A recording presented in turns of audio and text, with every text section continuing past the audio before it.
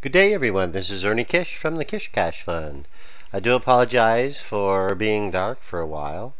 I do get a chance to do these things. I do enjoy doing them and sharing knowledge with whomever. And maybe I do it, to help myself because I'm talking through my own trades, and I think in doing that, one should always analyze what they're doing before and after to see to inspect in order to get what you expect, so to speak. All right, well, I was doing these things also, pushing my book, The Psychology of Trading, which I've put chapter 1 on the internet. So go ahead and take a look at that if you would, if you want to.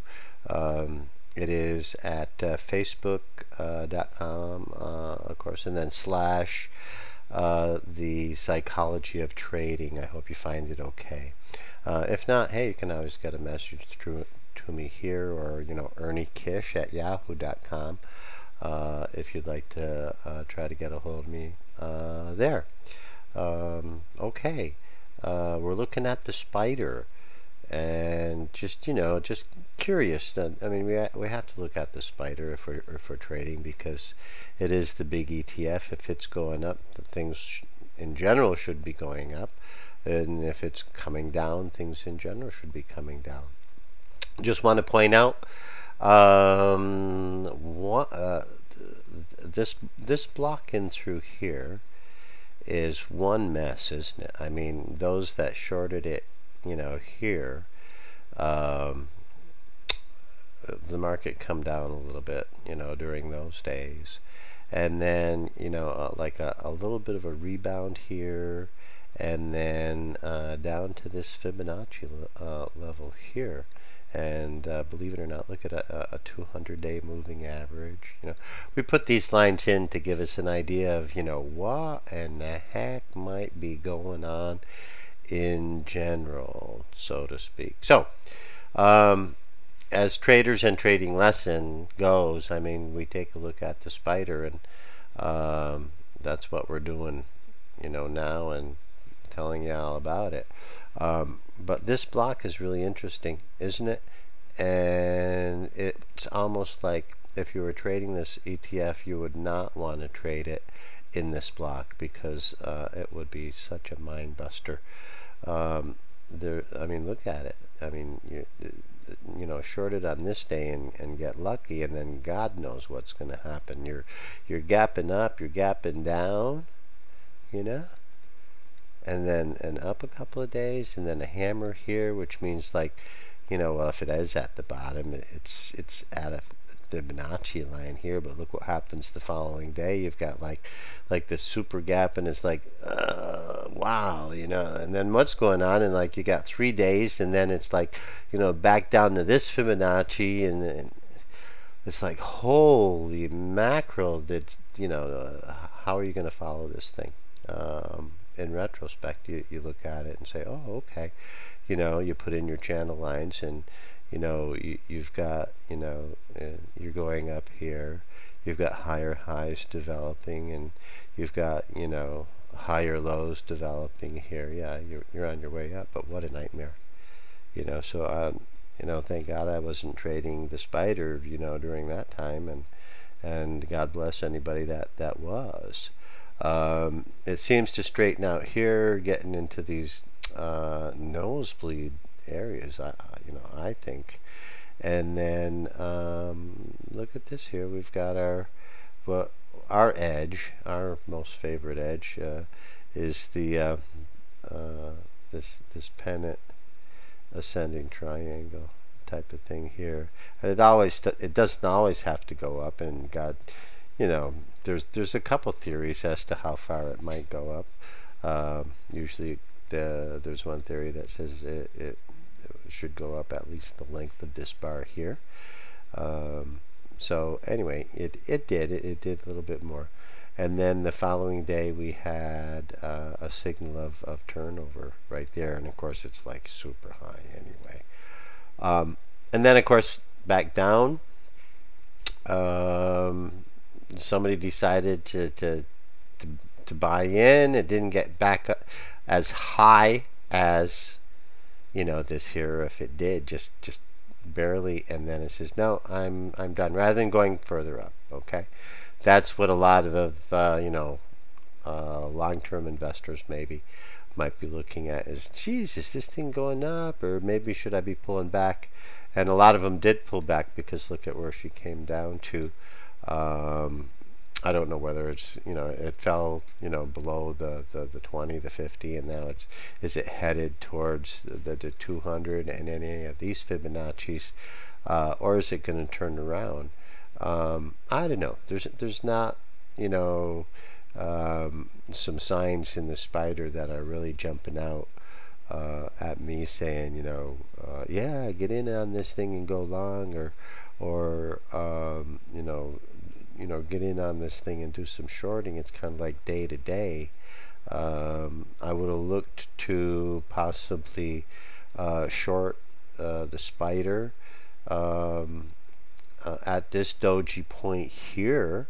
And yeah, that was the right sign, and the signs were because at this point here we didn't get back up to this point, so the traders in general are just saying, oh yeah, let me take my money out, or do whatever. But somebody sold something off because it did come down. So here's that doji, on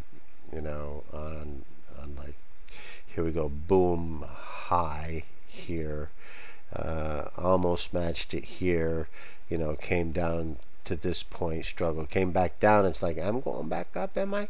And it's like, no. So this would have been a good day or the following day anyway, would have been a good day to short that, as we can see. Okay, but what we're looking for indicators is signals. Okay. Well, I think we beat the spider up enough a little bit. Is it going up or is it going down? I don't know. I think I'm more bearish on this whole thing than bullish. But again, I don't trade the spider. But I said, there's some interesting things going on there, and market in general stuff. It's a good idea to keep a look at that. Let's take a look at something that we normally trade quite a bit of. Okay, I hope this comes out okay. We are looking at our good old friend Mr. Kirk's pharmaceutical. All right, we've been watching and playing this a bit.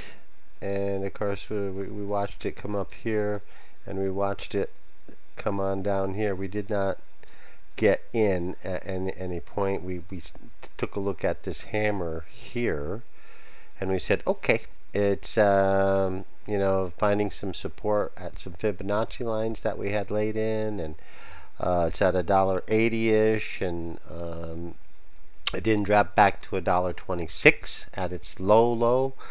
So it's finding some support here, and we took some trades in this area here, and up to about here-ish, and decided that, well, we're at this is a pretty strong line. It has been for a while, and we might want to going back this in this direction here. What do we got? Okay, now is it going to go higher or not? And we decided, well, we've made a little bit of money on the upside here. Well, let's wait and see again. All right, so we watched it come down, and then we saw a very interesting thing happen when it decided to bounce off from the this Fibonacci line here, which coincided with the 20-day and the 50-day, if you'll notice on our chart also. Okay, so this day here was a good trade because we made a little bit of money. It stopped at this Fibonacci line here, which we kind of expected. We didn't expect it actually to go that high that day, but it did. So day trade there, nice small day trade, but looking at what was happening on that day, that was fantastic. So, okay, the following days, here we are going sideways, and then the traders are saying, buying in and finding some support with this. It had a kick up a little bit, and then here's your triangle right here formed right there. So possibly a kick up. So a nice place to get in somewhere in here. And of course, if you did, depending on where you got out, you had a nice ride. After about the fourth day, though, you're looking at a high feeler in this trade here, or on this day, and definitely a good sign to possibly take your profits and see what's going on. Again, a little bit of sideways action here, but not a real strong signal to get in. However, look what did happen though. It was like, being on this day and then a gap up, and people said, holy mackerel, I'm getting excited. I'm taking that ride. If you were to see this in the morning because you're watching it, and then buy in, and then decide where your profit level will be. Well, is it this Fibonacci line here, or at what point? Then taking your profit that day, and then actually we're beginning to see some nosebleed area of this the stock in general, because we came up from here. It's not I mean, this thing could have gone higher. It's just usually, you run uphill, you run uphill, you run uphill. Are you going to get tired? And it's like, yeah, you're going to get tired. And look what's happened. Well, I kind of like going sideways, and I get tired. And I had, somebody gave me some NOS here. And look at spinning top, doji, and then what? Boom. Okay.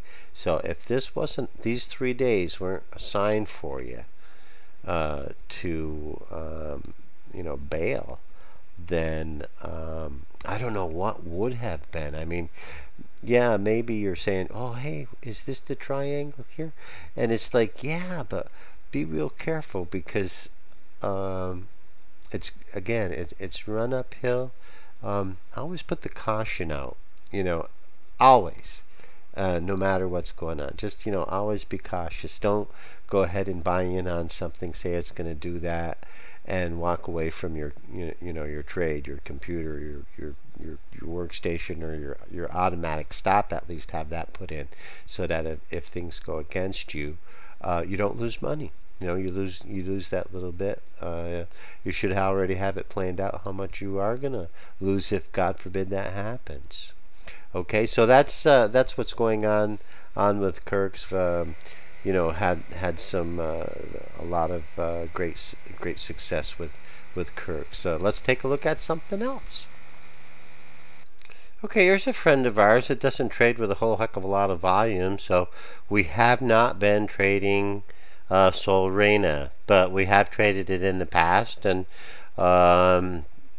because of the volume, we it kind of like, oh my God, it can be a bear to trade. But we saw some things with it at different times. So we did trade Solrena. Again, I think we were bottom feeding, because I mean we're like buying in here, and like selling somewhere in this candle over here, and then saying, yeah, let's get out of here, and then watching it come back down here and saying, holy mackerel, and actually I think we got in a situation where we got out. We got stopped out somewhere in here. Then we said, hey, look at, I think we're gonna buy back in. We did, and then we sold it somewhere along in here. And then we said, this is just too much of a headache with the volume and whatnot. But it kind of a cute little thing that's going on here. You had a blip off the bottom here, a blip off the bottom, again here. It hit its 200 here, and then it said adios muchacho, I'm on my way back south here. I'm not going to trade this, but just look at the triangle forming here with the doji right here on today's at the time that we took this snapshot anyway. So there's your triangle with the doji. This is either going to go up or down. Okay. Chances are with volume it'll go up, but without volume, I mean, oh my God, it's like, oh God, this could be like a headache. Okay, so we're saying don't trade it. We're just saying it's got some interesting, everybody's got an interesting chart, everybody's got a story, and because we have traded this, people are going to say, hey, what's up with Solrin? And it's like, hey, hands off, because not enough volume. But this is what we see, this is what we've done in the past, and we probably should spank our hand for even getting into it. But there you go with Solrena, my friends. Excuse the dogs barking there. Excuse that. I do this from home. I love working at home. I have 3 lovely dogs and 2 lovely kitty cats. Love them very much. So I apologize that they kind of like get in the video every once in a while with their noise and whatnot. But it is cool, isn't it? Hey, you gotta love them. Well, anyway, looking at PPHM. Played this a couple years ago, and I've just been watching it. And very interesting. Big lesson in why not to stay in things overnight or too long, whatever. This has been like coming up through since around July, the first part of July. From where it's at now, it's 70 cents, and just follow with me on this thing a little bit here, and people would say, hey, what's going on? Well, people were buying it. That's what was going on. I mean, it had some buying volume for whatever reason, and I look at charts and whatnot, not as to so much why they're doing that. It's just like they are doing that. It's giving you a sign, and with the volume and the way the charts look, that's where I make my play. And it's like well, yeah, it's good to know what the spider's doing on that day, and what the Dow's doing on that day, and what the Trin and index is doing on that day, and things of that nature. But in general, when I'm looking at something the night before, it's like, well, I'm looking at this. Here's that triangle again. However, it kind of like went up and like pooped this way, and I'm sure a lot of people saw the triangle a little bit too and said, oh geez, it's good. And maybe it looks like a few of them sold off in through here, but there was enough strength and then some buying power. Look what happens like a little bit later. There wasn't more selling, so you did have a rise in the stock price. Again, we're looking at this thing. The chart pattern kind of is intriguing, and I think what I'm trying to say is it doesn't say a whole heck of a lot to me, but I think it brought some people in, especially right in when it found some support here, right in through here, and there's a bit of a triangle that formed right here, which then brought this up. a doji right here. Now I would have said, oh my god, this thing might like tank at this point, because I mean, look how far it did come up. But then something happened. A lot of big volume here. Traders jumped on this thing that day, and they took it all the way up here. Now, if you had to catch this day, that would have been, you know, something. But again, there wasn't anything here that was saying, you know, stay in, stay in, stay in. But just an interesting stock. And again, you'll see the lesson in why not just, you know, buy and hold, so to speak. Here is an excellent descending triangle. All right. It's going in the opposite direction. Here we have the ascending triangle with, you know, our support up on top, you know, and our triangle rising, our stairway rising. Here we have our support on the bottom, and our stairway is coming down. Okay. Now I would have expected this thing to, okay, but that there was something, some I don't know what was going on these days, but if you will, it's almost like, geez, it's almost like tomfoolery, because look what did finally happen. So we were expecting this. It didn't happen until a week later. But oh my God, what did happen is, oh my goodness, traders that sold this here, you know, in this area, and did not get back in, went like, holy cow, I'm so happy that, you know, that's the way that went, because the on this morning, look what happened to all of these people here.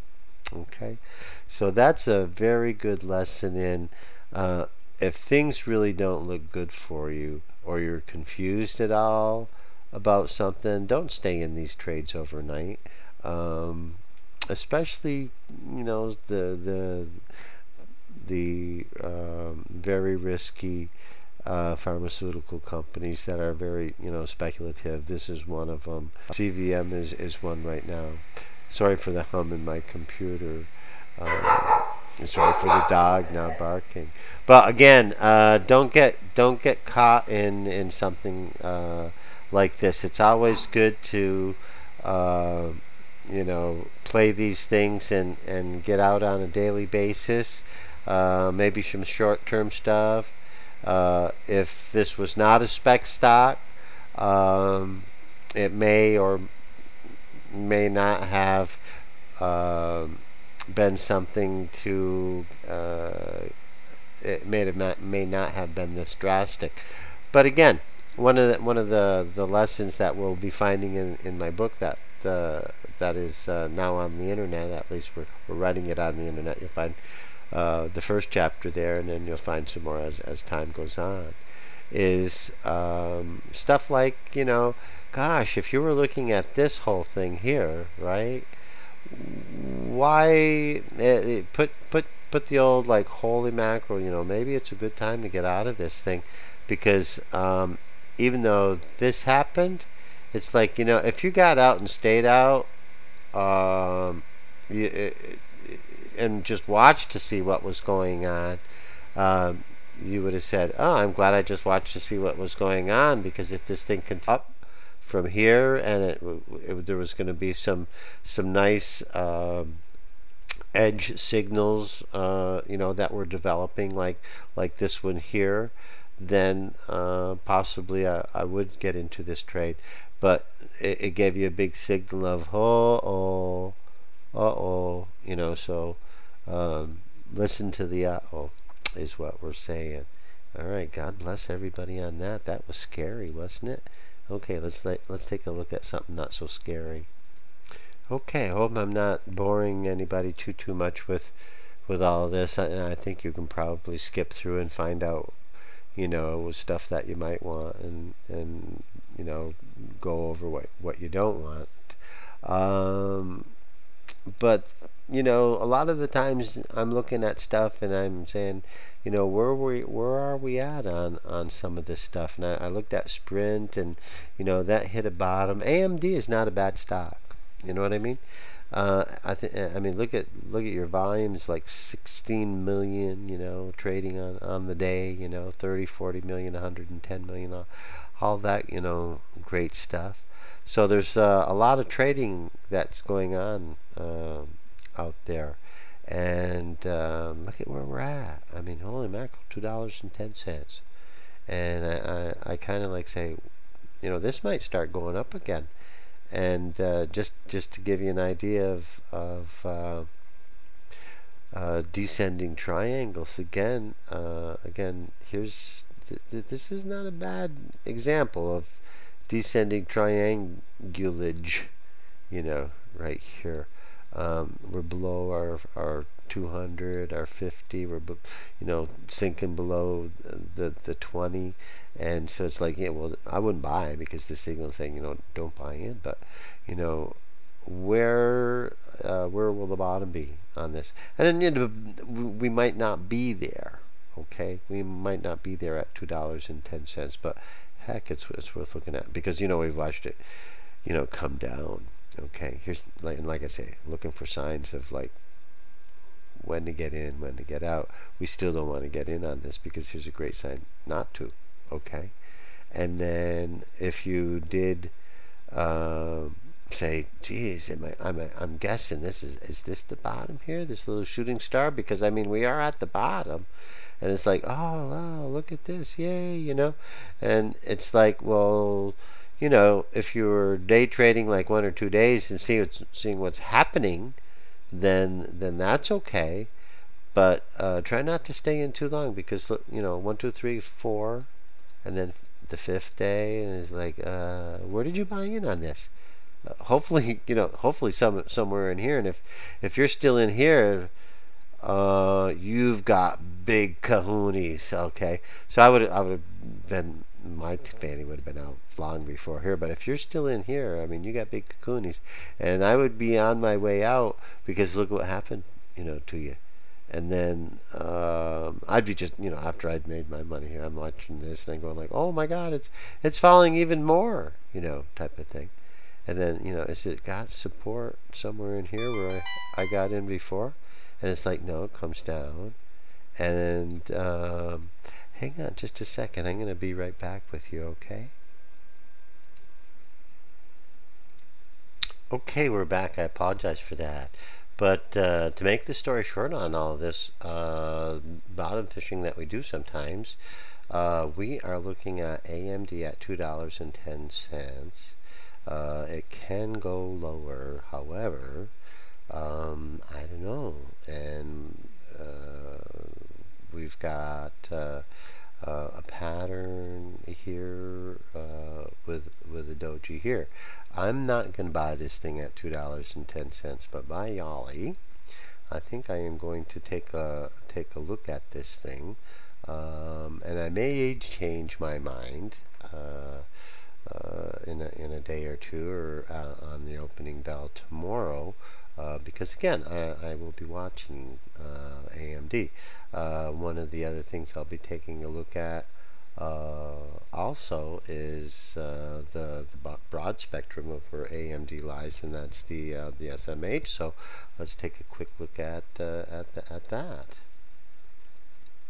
Okay, here's the Holder Semiconductor ETF, SMH, of which AMD would lie, and kind of taking a look at the big picture here.